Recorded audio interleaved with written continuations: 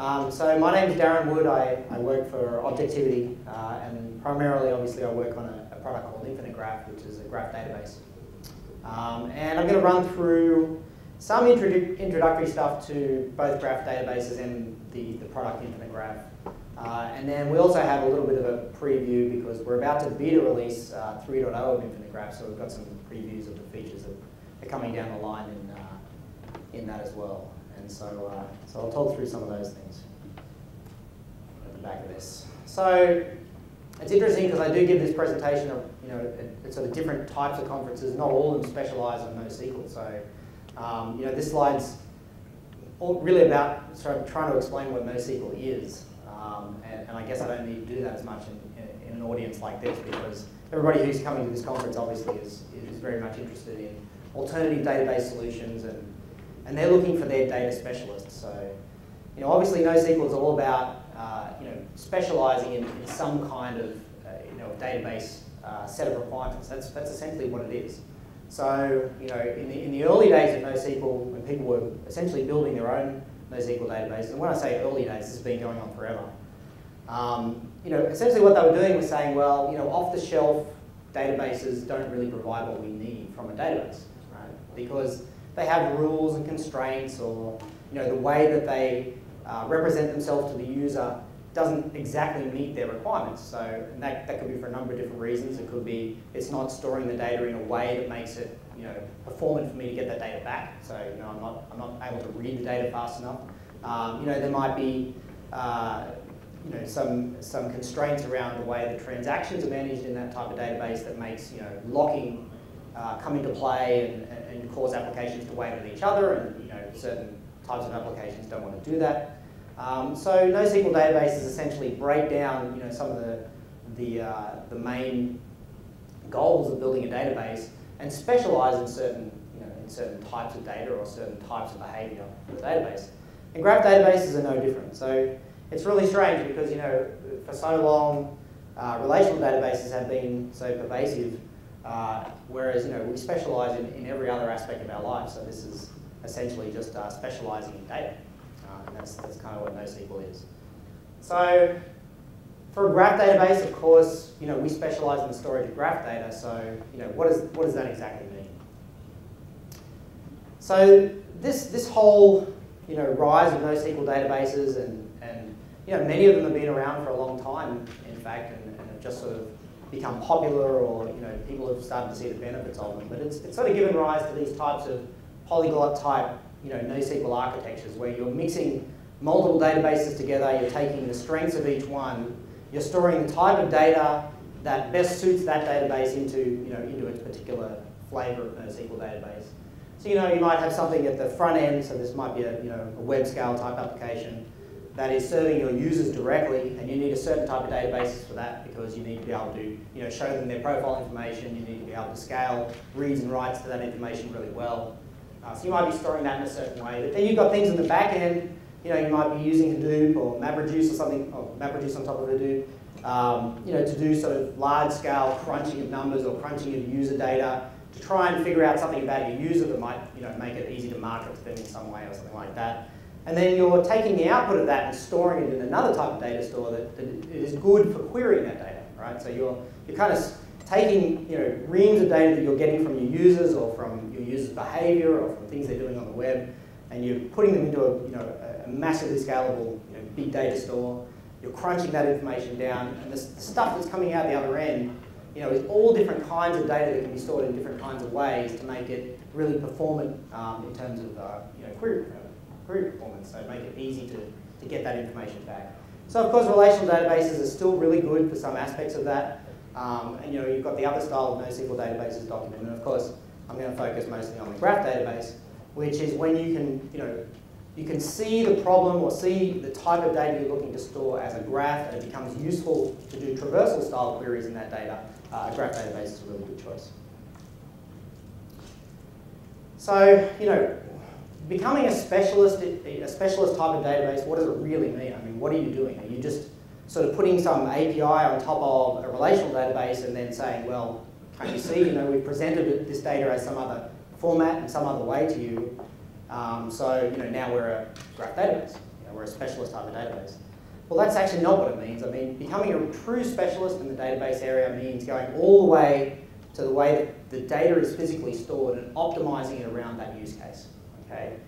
So as I just explained, queries in a graph database often involve traversal of relationships in the data. So that's pretty straightforward. So, this is a really simplified slide, really high-level slide that sort of shows the way a piece of data about some relationships between people, this is phone call records, might be stored in a relational database versus how it would be stored in a graph database like InfiniteGraph. And here you've got essentially the list of phone calls for everybody in the system in a big table in the relational database. And of course what that means is, as the number of people in the database grows and the number of calls they're making grows, the size of this table is going to continue to grow, right? It's going to be a giant big table. And for me to find the phone calls that Bob has made, I have to go through this giant big table and I have to filter on, this column here, say, who made these calls. And of course I can use indexes to speed it up, and I can partition this table, and I can do all kinds of fancy stuff. But at the end of the day, if that's what you want to do in your query, go into the Bob node and look at the phone calls that just Bob has made and see who they're being made to. You're much better storing it that way, and that's how a graph database stores its data. Okay, so it basically stores the physical entities in the database as vertexes, and it stores the relationships between that vertex and other things in the database, in a very compact, performant way, so we can get that back and we can traverse those relationships super fast. So the traversal of these relationships is what a graph database is all about. Okay? So that's the main goal. And I think this is kind of a really fundamental slide to introducing graph databases. So, you'll see a bunch of the graph database vendors doing similar slides like this. This is true. I mean, we took a bunch of relational databases, and like I said, as the number of nodes in the graph increases and the number of connections between the nodes in the graph increase, relational databases do have this asymptotic sort of fall down in the way that you can traverse that data. Okay? So you can implement a graph database in a relational database, but here's a couple of different sort of open source and commercial RDBMSs that we ran some benchmarks against. And of course, this is very easy for a graph database to win because this test is essentially going into a node and saying, now traverse out to all the things that surround this node. And of course, that's what we store at that node. We don't have to go through everybody else's relationships and filter them out, or use any kind of reading these giant tables and filtering through them. We don't have to do any of that. So we have an advantage, and that describes what our advantage is for this particular type of query. That's the specialist part. So, when you start talking about NoSQL databases, everybody wants to know, well, how do you scale your writes, how do you scale your reads, how does your distribution work, how do you, scale out horizontally and make things faster. And there's a number of different aspects to that. Okay, so obviously there is partitioning, so you can basically set up your database so it's partitioned across, some series of machines or hosts in the cloud or whatever. And then essentially what you do is you get the ability to write to multiple places. So you've got more machines, more servers, more CPU. It's actually processing those queries of those writes. And that's true. So that's one way. But then you start running into understanding what your consistency requirements are. And I think a bunch of you have probably been to dozens of presentations on consistency and the trade-offs in NoSQL around. And I think that some of the best NoSQL databases give you options and choices around that at the API level. So what they say is, if I have a node in my graph and I need to update that node, for example, if I want to add 2 edges to it, an edge between this node and 2 other things in the graph, that node in the middle is a point of locking. It's a point of contention. So can I do that in a way that locks other things from changing it so I get a consistent, move from one state to another? Or can I feed that information into the graph somehow and let the database sort out how that's done? And it will be eventually consistent. So over time, that graph will build up in the background. And InfiniteGraph has ways to allow you to do that. So that's what these slides describe here. So again, very simple example. You've got 3 nodes in your graph, 2 edges you want to put in. The guy in the middle, if I have 2 applications, one adding this edge and one adding that edge, do I want the 2 applications to wait? Or do I want them to be able to add the edge into the database? So, quite common in, NoSQL type deployments and certainly in the prospects that we see. You've got applications that are just streaming data in from all these different sources. You've got phone call data coming in here. You've got intelligence data coming in over here. not all these applications want to just sit there and lock on every individual node that they want to update. Right? So we allow you to break that down in InfiniteGraph, so you can do something we call pipelining, so you can push edges in, and the graph builds in the background. We take care of that. Of course, when you do a read, you're reading, a consistent state of the database, but these edges are being added in the background for you. So the graph's being built in an eventually consistent way. So that's one way that we scale writes, specifically scaling edge writes in InfiniteGraph. And this is probably way too detailed. This is part of the architecture that this is built on. We have this ability to deploy agents into the database to actually do this processing in the background. So we have a database server as such that can run on multiple hosts and it's horizontally scalable. And your clients are just forcing data in and building the graph up in the background. You don't have to wait. However, we do have a fully ACID mode, right? So again, choice. Choice is really important. So if you want to take an application and say, no, I need to lock, add this edge because another application might not see that edge and I want to have, this atomic update to the database, you can go back into that mode. We do that at the API level, we give you the choice. All right, very important. So of course, trade-offs, as I just explained, you see a very high perceived ingest rate. So as your data is arriving, you can just add nodes, add edges, connect edges up in the graph. So your clients are not blocked doing that, they go straight into the database. However, the trade-off is consistency, right? So as you're doing your navigation, you may not necessarily see the edge that was added by an application a couple of milliseconds ago. All right, but the important thing here is choice. And of course the result is this, a very nicely sort of horizontal scalable ability to push data into the database. And this is some graph made out of some of our performance testing on pretty modest hardware in the office in a rack of, or an array of machines in racks. So, with the consistency, is that like an all or nothing thing, or is that kind of per application? No, yeah, so it's actually per transaction. So yeah, so when you start the transaction, you can decide that transaction is going to start locking stuff, right? And then you could start a different type of transaction that says, this goes in, and when it can get in around all the locks that the other transactions are taking, it'll do it. So like if I'm grabbing data off of the biometric device or something like that, that could be eventually consistent with the nodes. Exactly. Yeah, that's right. There may be something coming in from another transaction. Yeah, and that actual use case is a really good one because quite often those devices, and we've seen this before, they operate in bursts, right? Yeah. So they say, we do an experiment, and then a ton of data comes down, and we just want to get it in. Just want to push it in. We don't want to be locking and waiting for clients and things like that, so just push it in. And this will then reprocess in the background. And then, so you've got this sort of very, jumpy sort of ingest rate, right, where you want to push a bunch of stuff in, then there's nothing, and then push a bunch of stuff in, and this works really well for that.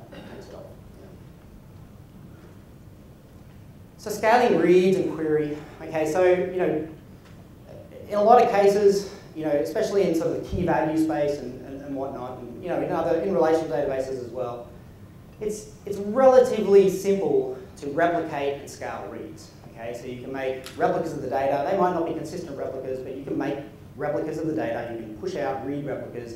Update them as as necessary in the background. And that's pretty easy for a key value store or a relational database. Partitioning tables, partitioning key space in key value stores. In document databases as well, partitioning key space for the documents. Relatively easy to do. With a graph, it's a bit different because graphs look like this. Okay, so graph data is just all connected to each other. So it's a bit of a mess, and of course, the result of a query might look like this, right?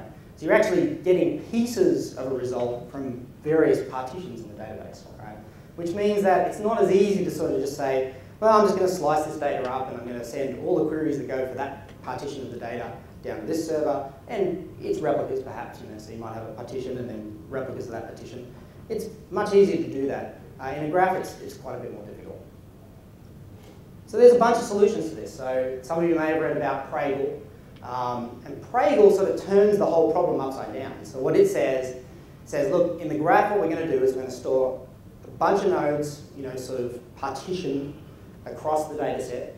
And they're going to have all the nodes laid out in their partitions. Every time we want to do part of a traversal from one node to another, what we'll do is we'll wrap up the context of that navigation and we'll send that to the home of the node where it's going, right? So we'll follow, essentially we follow these relationships, like I've shown here. We sort of follow them using messaging between the processes on each host, right?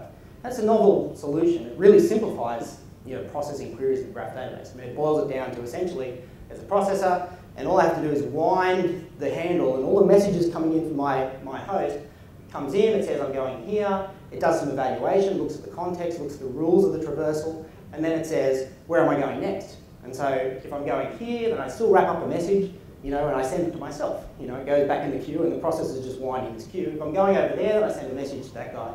It simplifies, graph traversal. So it's a novel idea. But one of the problems with Praegle is that it does exactly that. I mean, it simplifies it, so all this context wrapping, this sending of messages either to each other or to itself is quite expensive. Like, I mean, you've got, you have to format the data, and you have to have ways to do that, and there's only so much you can put in there, and there's rules around that, and so it's restrictive, and it can be quite expensive, especially when it's on the local host. So if you had cache here that had all these nodes in here, and you're constantly wrapping messages up and sending it to itself, you're sort of wrapping and unwrapping for no reason, right? So, but it's simple, right? And simple is, for the most part, good. And the second one here is kind of like a distributed caching model. So what you do is you kind of take, this same sort of architecture, but what you do is you bring pieces of the graph that are commonly used with each other into cache on, the various processor nodes. So what you end up with is like sort of pieces of the graph stored in memory, but sometimes there's overlap. So you might store some of this over here in memory, and so you come up with this kind of distributed caching.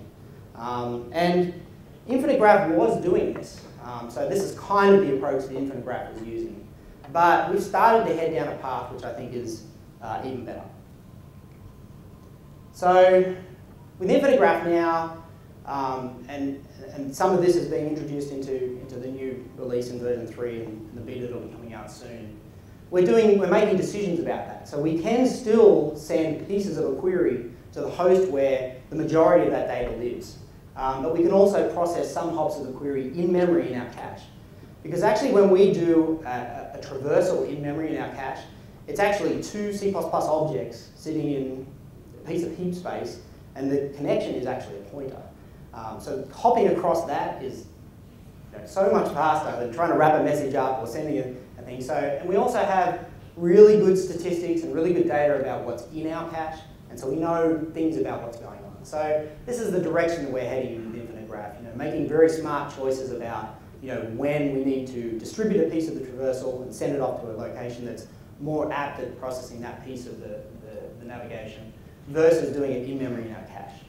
And of course, this is fully flexible around how much cache you've allocated, because if you've got more cache and you've allocated plenty of cache on the host, and we can bring it in and we can keep it there, and we're getting a lot of misses by going out to another host, and bring it in, bring it in, that's fine. But there's a limit to that, so that's when you want a system that's kind of a hybrid that can do both. So this whole schema thing, especially at a NoSQL conference, is going to be a tough one to debate. Because, I'd say at least 90% of NoSQL databases kind of favour the concept of a schemaless database, right? So the whole schema versus schemaless debate, I'm sure it's happening out in the hallway, 1,000 times an hour, and it's very it's very religion-based. It's almost database religion. So I don't really have time for a full debate about it here, except just to show you that we have a couple of use cases, and again a couple of things that are coming out in IG3 that I think are very compelling reasons to have schema in your graph database. Okay, so I'll sort of go through those. Having said that, we're also planning it, to have document-style data nodes as well. So essentially, a schemaless data node. But again, we're very big on choice. I mean, one of our real sort of mandates at InfiniteGraph is to offer choice, right? So you can use schema for the parts of your data where that makes sense, or use a schemaless sort of document node where you'd rather have the flexibility. So it's just trade-offs, right? There's flexibility is great until it gets out of control, and then you have no idea what the shape of your objects are. And so everybody knows the two sides of the argument. We're sort of hoping to give some choice so you can flip-flop between them. And you can mix them actually in your data source. So. But so here's one, and I know this slide's kind of bland. I went for the one color scheme here.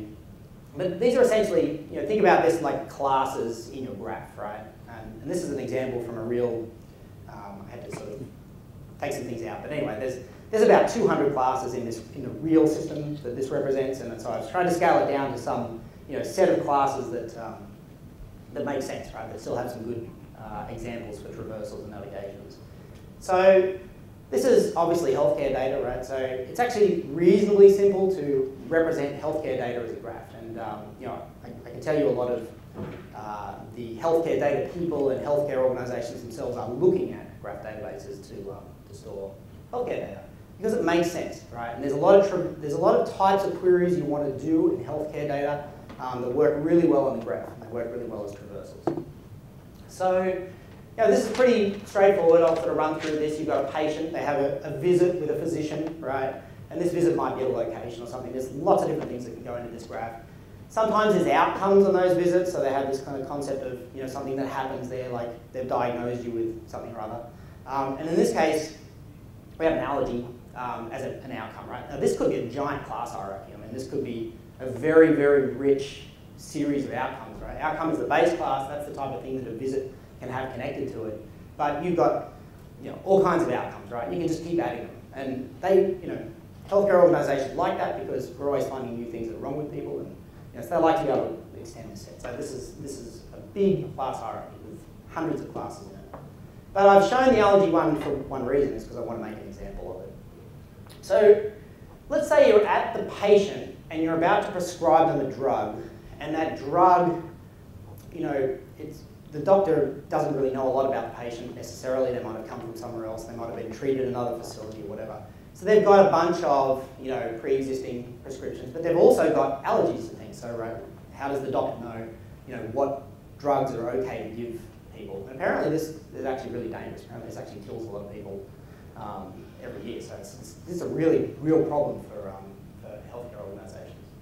So what I'm trying to do is, given a prescription, I know that the prescription will be associated with a drug, but the prescription doesn't matter because I haven't prescribed it yet, but that will be stored later when I do actually prescribe it. But I want to start at the patient, and I want to find any route from here through an allergy, right, as an outcome here. So I can identify this allergy as being an important part of this traversal to an ingredient that they are allergic to, and the drug is connected to the ingredient, right, because drugs are made up of ingredients, and they're allergic to some piece of the drug. So, like I said, this graph can be gigantic. I mean, there's all kinds of things hanging off, all these data nodes here. It's a really big graph of data. So one thing you might like to be able to do is kind of filter this. Take a view of the data that only includes the relationships that you know are important for that traversal, right? So essentially be able to do this, right? So to take everything out and sort of break a clear path to the information you're actually looking for. And then a traversal becomes very easy to write. You basically say, okay, well, given this view of the data now, I'm looking for any way this patient is connected to this drug, right? Because any way through this avenue that they're connected to this drug will be important because it will be through an allergy, right? And so graph views that we're introducing, again, InfiniteGraph 3, allow you, and this happens at a very low level, to filter out all of the types of the database that don't make any sense for that particular navigation. And this is really, really powerful. And it's even more powerful than I've described here because we can also infer things. So even if this edge type was reused somewhere else and it led to some other different type, we can say, well, you know what, on the other side of that edge is this type that doesn't go anywhere in this view. And so we can optimize that out as well. So we can infer that going somewhere ahead of time won't go anywhere to our result. And so we kind of compile the graph view before the navigation is run. And it's kind of hard to explain and get in your head, but this is an extremely, really powerful way to do traversals in a graph database. And so, again, this is another, very interesting way to speed up, to become a specialist in a certain type of data and speed up navigational queries. And graph views, I think, are really powerful. And again, this is just an alternative example to say, well, we're investigating physicians, so we want to iterate across physicians, and we want to see, how, maybe they're overprescribing drugs, right? We want to see, is there some kind of spike where somebody's just giving out this drug all the time for potentially no reason, right? So we can again do another view that cuts out all the other stuff from the physician, just the physician's relationship to the prescriptions and of course ultimately to the drug. And we can plug the physicians in through an iterator, and we can take the drug that we're targeting out and see how they're connected, look at the counts for how many times it's prescribed. Very quick again. And then there's another side to this as well, and that is configured placement. And when I talk about placement, I talk about physically where data is stored in the database. So again, at the lowest level of how the database operates, being able to control physically how the data is stored. So, I talked about that, the graph's a big mess, right? It's all over the place. Well, again, with InfiniteGraph 3.0, we're giving you the ability to kind of give some hints and advice on how we should organize that graph to make it faster for sort of localized traversals. So, for example, I've given another healthcare example here, right? So you've got data that's usually always related to the patient, right? So the patient's visits, right, will be nodes in the graph potentially, and there'll be relationships that point out to other parts of the graph and things like that. And you might want to do traversals. But if you've got a lot of queries that just sort of iterate around, the patient's visits and things like that, it would be really nice if you could sort of hint to the database that these visits should really live with their patient, right? And so give you a way to sort of put them nearby. And this could end up on the same physical data pages that we read from the database, so therefore you get less page faults, and you're reading a much fewer number of fewer pages to actually get the information back you want. And of course, you can do the same thing with facilities. So facilities have doctors, so maybe co-locating the doctors with the facilities and things like that.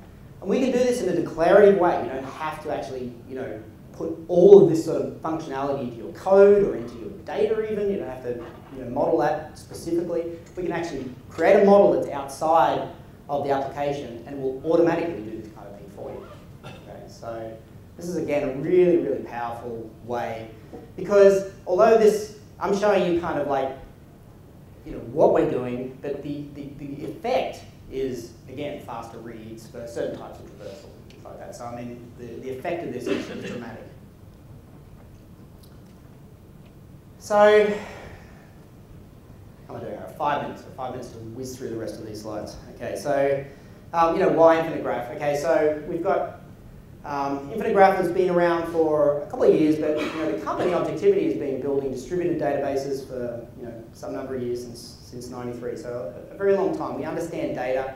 We've been doing it for a long time. We've got a very stable customer base. Sorry, it's a complete DBMS. We have transactions. I talked about having various transaction modes and having choices in that, but it's a complete database management system. It's not something that's writing into files and then hoping the best thing will happen, right? I mean, it's a proper database.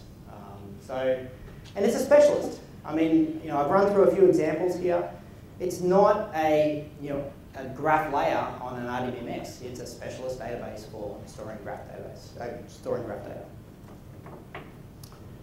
So I talked about some of these layers here. It's a fully distributed data model. We have the concept of where data is stored physically. You can configure outside of the application, of course. The application just sees, hey, I want to put something in the database. We obviously have a distributed model which you can configure. You can add storage locations. We can even define zones. So if you've got pieces of data that you want to be stored in the same rack of machines, then you can co-locate them into zones, things like that. So what's a vertex?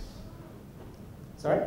So is there like a standard terms for the graph databases like vertex and stuff like that? More or less, yeah. I mean, some people call them nodes and edges, vertexes and edges, but same sort of. Is it standard across different graph databases? The naming of them? I mean, the concepts are pretty much the same. The names, I'm not too sure. Various APIs, we'll call them different things. We've got the Neo guy at the back of the room. You call it Node, right? Call it Node. Node in Neo, Vertex in InfiniteGraph. But the concept is the same. Joining nodes with edges. 99% of the users using graph data is called Node. 9? 90? 99%. 99? Yeah. Yeah, we're rebels. We go against the grain. How distributed when you say zones? You talk about a rack. You actually define it. Data centers physically around the world. Right, so you define what's in a zone. So you collect a group of hosts into a zone, you define that. So if it's in a rack or if it's in a, a physical location within a data center, that's up to you. And you can define zones even to a local machine. So you can say, here, this data really belongs, and again, with InfiniteGraph, you can really store the data wherever you like. It could be right up into the desktop if you really wanted to architect it that way. And you could have pieces of the graph stored up there. And you can define that as a zone as well. Put that on the iPad. Yeah, we get a lot of requests, but we don't. Usually iPads are a client, but not directly, no. So I think I've been through this, and I'm kind of running out of time. It's a super simple API. So of course, it's a specialist. So the API looks like you're hooking up a graph. You're creating instances of vertexes or nodes in the graph, and you're hooking them up with edges. So you can see this makes perfect sense.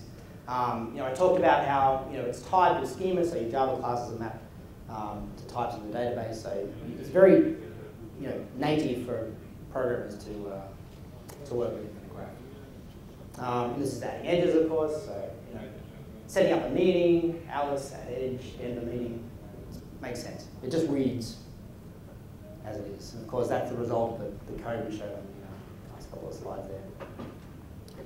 So I talked a little through traversals, how do you query a graph database, and I was talking about, well, it's like this traversal, which is kind of like this trip that starts at some point, which is your start node, so your origin here on this slide.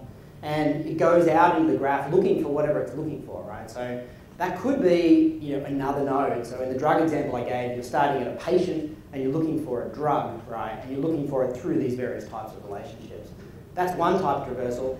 It could be a fuzzy traversal as well. You might not know what you're looking for. So you might define predicates, like in a predicate query language, we have a query language which is based on predicates. So you can say, well, I'm looking for this kind of thing, and here are some of the fields from that, and it might be a, something Smith, or something like that. So you can define that kind of thing as well.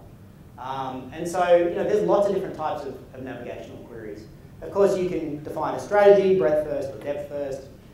The views I talked about in some detail there. You can also define qualifiers in code and compile them into the query as well. So you can say, you know what, I need to specify this very tightly. I want to write a piece of code that qualifies the fact that this traversal is going well, right? So along the way I can say, you know what, I've got to here, I'm looking back in the path how I got here, and this doesn't qualify, I want to get out, I want to bail out of this traversal. You can even go down to that level. So you can write very, very detailed queries into the graph data.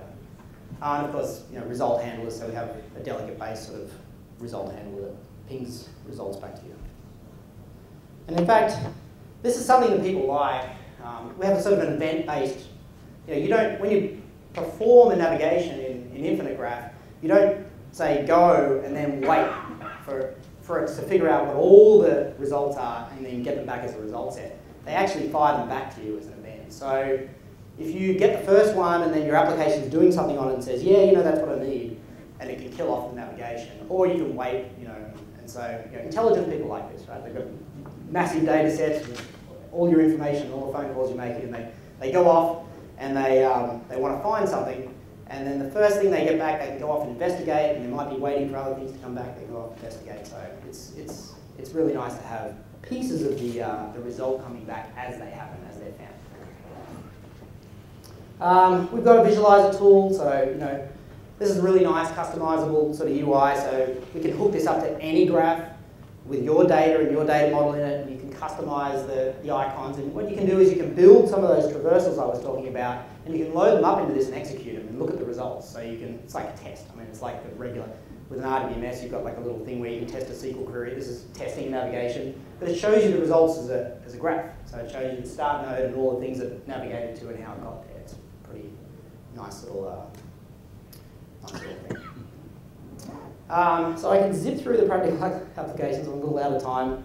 Of course, pathfinding is a big one. Intelligence use pathfinding a lot to sort of say, how is this person here we don't really know related to, crime gangs and things that we already know about. It's an obvious use case for the graph. We have some really good samples of this running out on our booth out in the exhibit area, so you can go and look at some of these running. You can see how fast it does traversals and navigations into large graphs. Algorithms on graphs, obviously, degree centrality is interesting to some people to see, who is highest connected, so who has the most things connected to them, and obviously also things like closeness and betweenness centrality, who is the middle of the graph, right? They're often the kingpins, right? So they're not having much communication, but everything goes through them, so it makes them suspicious in crime networks and things like that. Of course, social networks, to some extent are a graph problem, right? Because friends are connections to you, and products that you bought are connections to you, and things like that. So you've definitely got that in there. Business intelligence, looking at ways that your processes are connected in a big graph, and then sort of doing cause analysis and things like that. You can start at something happening, and go and look at all of the outflow from that as a graph. Really, some really interesting use cases there. Local crime, intelligence, of course, is one of the biggest ones. Security, recognizing attack and threat patterns, quite often that can be done with a graph. You can visualize the network data as a graph, and you can look at security from that perspective as well. Advertising is a really good one, sort of seeing what people's browsing behavior is and connecting them into products and things like that. So that when you want to place an ad, you just come into the person node, start looking around them for what things they've recently looked at or liked or whatever. It's a nice graph problem as well. And there's a bunch more. I talked about the healthcare, obviously, health sciences and genealogy and things like that. Also a big use case. And I guess I'm holding everybody back from lunch, so I won't go any further. So if there's any questions, you can come up and talk to me, or I'll stay out in the booth a little bit as well, or